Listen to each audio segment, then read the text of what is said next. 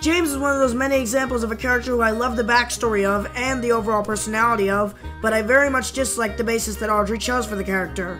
Now, I had to do a lot of thinking about what basis I would choose for James. I went through a few, but ultimately I decided on the LNER Class J16, which was coincidentally designed by a man called James Holden.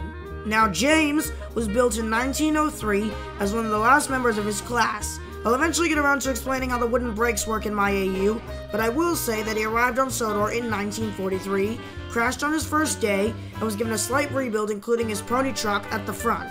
And like they say, the rest is history. If you enjoyed this video and seeing my edits, please, by all means, leave a comment saying who you want next.